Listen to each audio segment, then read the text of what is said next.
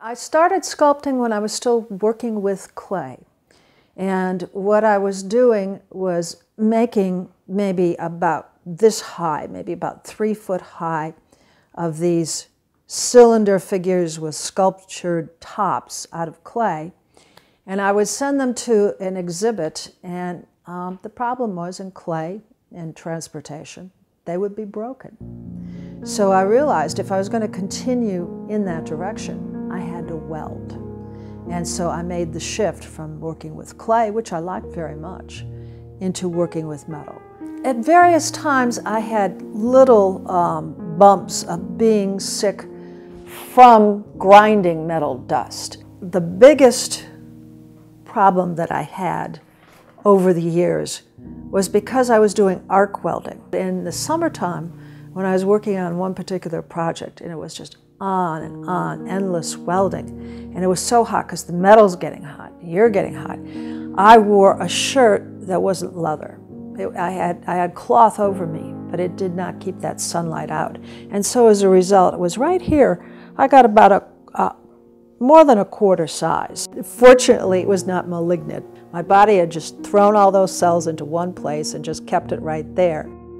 The transition from leaving welding into what I first went into was painting. But it was a difficult thing, and I continued to try to get large-scale commissions even after I knew I shouldn't be welding anymore. I liked some of the results, and people liked the results of the painting, but it didn't give me the satisfaction that the large-scale sculpture had given me. Now that I'm writing, I find that writing is easier than anything, and it just ticks right along.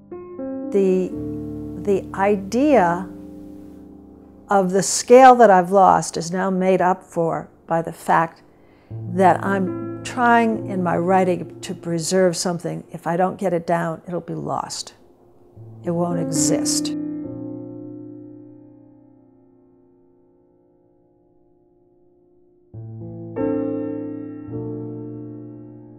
Today we have a comfortable, happy world to live with the other, except we haven't really ascended into living beyond the scope of our time and our place.